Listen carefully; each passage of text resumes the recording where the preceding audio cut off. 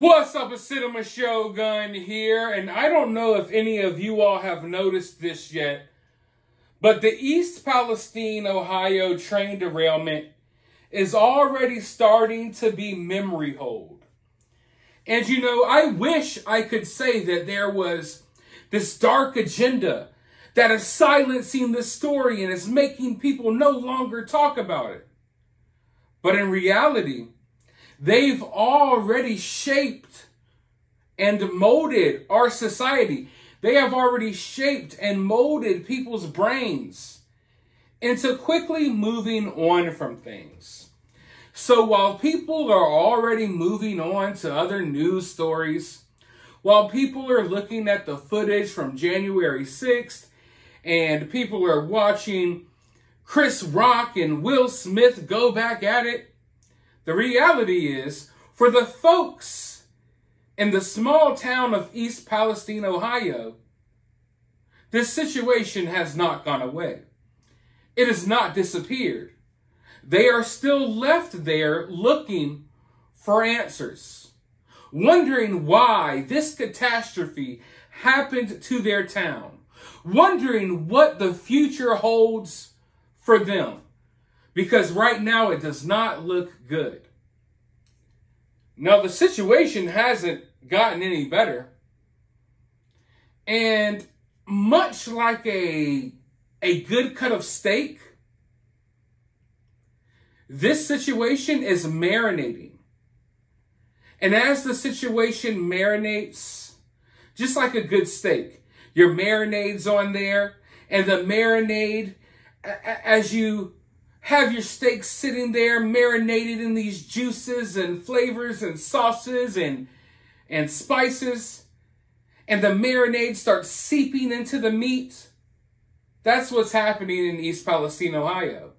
These chemicals are marinating within the soil, within the water, spreading through the air, miles and miles and miles. And the further these chemicals seep into the ground, the worse this situation will get. Now, I talked to you all about this before, and we've talked about it a few times, actually. But we know that they have been out there doing testing for the various chemicals that are out there in East Palestine, which I can tell you right now, we don't even know how many chemicals are out there. They've listed quite a few, but I can guarantee you there are probably more. But we know they were testing for certain chemicals while not testing for others that they should have been. In fact, they were ordered that, hey, now you have to test for dioxins. Now, I'm not a doctor. I'm not a chemist. I'm not a nurse. So forgive me if I'm a little rusty here. But when it comes to these dangerous dioxins, you can test people's blood and see their dioxin levels, if you will. Now, living here in America and living in 2023, we all have various levels of dioxin within us, from the pollution that we breathe in and what have you. But it's always been a thing that if you want, you can go to a lab or a clinic or wherever. You can talk to your doctor, and you can get your blood dioxin levels tested. You can get your blood taken so they can come back with a report letting you know your blood dioxin levels. This has been a thing for years. For years. Until now. Until this East Palestine, Ohio train derailment. Now all of a sudden, people are having trouble, and it's not just in Ohio. Now people are having trouble getting their blood dioxin levels tested. And in fact, a lot of people out in East Palestine, Ohio are complaining about this. You see, they're getting lawsuits ready. They're keeping track of what's happening to their health.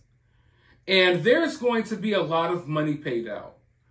This situation is going to drag on for a very, very long time. And if you pay attention, there are already changes being made right here in this country to make sure that certain corporations aren't held as accountable as they should be. They're making sure that the residents of East Palestine, Ohio, and the way it looks right now, the residents of anywhere, they're making sure these people can't even test their own blood to find out how they have been affected by these chemicals. I want you all to watch this firsthand account of a woman who talked to her doctor. She was supposed to go get her blood tested. And here's what happened to her. I want you all to take a listen. Hey guys, so today something very monumental happened. I spoke to my primary care doctor and over the weekend, and I said, listen, I've had exposure to the chemicals. My dog has had exposure to the chemicals. I had all the symptoms that were listed. I really want to get my blood dioxin level checked, just like the town hall meeting the lawyers suggested residents do, and anyone that thinks that they've been affected. So my doctor looked around, found a lab called LabCorp, which was one of the labs that was listed that does this. And the thing about that is it's going to be a national thing that every LabCorp should have those codes to test for the blood dioxin. So this morning or yesterday morning or whatever it was, his assistant called LabCorp, got the script. They sent it over. So here's the script. It says blood dioxin on it, right? It was approved as of yesterday. The lab tech said she can come in and we'll do it. So they faxed it over this morning. I went in to get the blood work done. I sat down at the desk to get checked in, and the gentleman that does the blood work said, I'm so sorry to tell you this, but for some weird reason, it's been discontinued. We no longer have authority to take your blood and test it for dioxins. And he said, this is weird. He's like, I just did one like a couple of months ago. We've been doing it forever, as far as he could tell. And so what he did at that point is he said, can you tell me the name of the labs that were in Ohio and Pennsylvania? I want to give them a call. So he called the labs. He spoke to somebody in customer service, and they said that they also are not doing any blood dioxin testing. They have no idea what he was talking about when it came to the East Palestine community and them getting their blood checked, their urine checked, at least the people he spoke to. So at that point, we were very confused. He started calling multiple labs for me to see if they could get me in, and nobody is doing this blood dioxin test anymore, which is very strange. They're not doing it. You know, I smell something fishy here, and I think anyone that hears this is probably smelling something fishy too. This is very strange, okay? And it's frustrating because I really wanted to get that test so I could see what my levels are, because over time, you know, in a few months, it's not going to be the same as it is today. So we're working on trying to get another lab to do it. I called the East Palestine Justice hotline number. I spoke to a gentleman there. I reported what's going on, told him of my exposure, told him of my situation today. It was quite alarming on his end, so he sent the thing over to the lawyers. So my message to anyone in East Palestine or Pennsylvania or anyone out there that thinks they have been affected by this disaster and is trying to get their blood dioxin levels checked. If you are successful, please let me know. If you're also hitting a roadblock, also please let me know, because this is very interesting. So this is the level of shadiness that we're dealing with here. This is how far these people will go to bar people from finding out the truth. Not only finding out the truth about the overall situation, but finding out the truth about what's happening to you within your own body. This is a common procedure. When I say it's a common procedure, I don't know how common it is. I've never gone and gotten blood work done for the sole purpose of knowing my blood dioxin levels, but now I'm curious. Now I'm curious to know what they are. But this is something, what I want you all to understand, this isn't something that's unheard of. This isn't something that's rare. This is something that people have been allowed to do for years. You go get a test and you don't even think nothing of it. And now, all of a sudden, various labs and corporations and medical experts and whatever are all of a sudden, no, now we don't test for that anymore. Sorry. We don't test for that anymore. We were testing for it last month before February 3rd. Yeah, But after February 3rd, we decided, hey, you know, who needs these tests? We should stop testing for this stuff right after the biggest, like, chemical disaster that we've seen in America in years. Right after, you know, that not only the people of East Palestine, Ohio, but the people who are affected by that situation, which, make no mistake about it, people all over the place are going to be affected by that situation. But directly, even directly, there are people for miles and miles and miles, miles and miles and miles and miles and miles and miles away from the Ohio train derailment that are having health issues. There are people who are living hours away that are popping up with rashes, that are reporting weird things with the snow and the rain, and they're having chest issues and breathing issues. So all of a sudden now, oh, we don't test for blood. We don't test blood dioxin or the dioxin levels within your blood anymore.